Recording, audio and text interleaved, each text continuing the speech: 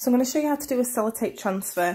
So on here I've got a photocopy of my work, and all I've done is I've got sellotape, just normal sellotape, doesn't matter what thickness, and I've started just with strips, going along, cutting at the end, and then going along again, cutting at the end. Now what's key to remember is you can see here we've got small little overlaps.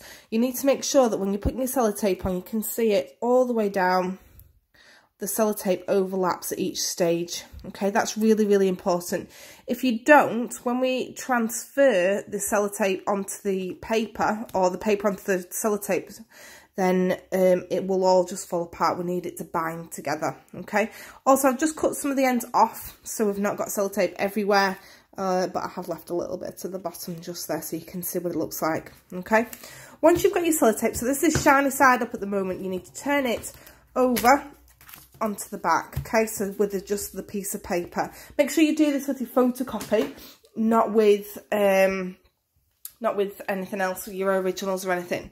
Now I've got here just a jug of warm water. All you're going to do is you're going to dip your fingers in, and we are going to rub literally with our fingers away the paper. Okay, it's a little bit like, you know, when you were younger, you had like tattoo transfers and you put them on your skin and then you peeled it off. It's exactly like that. Okay, it's just literally transferring it onto the sellotape there. Okay, just going to show you a section.